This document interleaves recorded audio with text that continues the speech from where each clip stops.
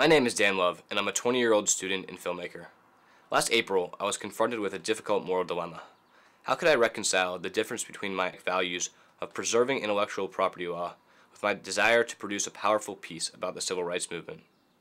A friend and I wanted to enter a contest held by the ACLU to produce a public service announcement commemorating the 50th anniversary of the Brown versus the Board of Education decision.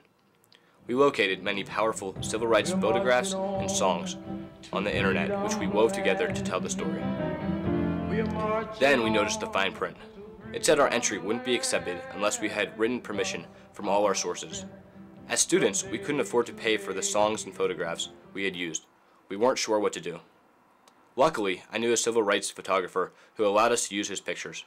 For without the chilling images of a dog attacking a young man or people being sprayed with fire hoses, how could we convey the violence, triumphs, and overall importance of the civil rights movement? We also used a few public domain photographs and applied to the Smithsonian Folkways recordings for the music rights.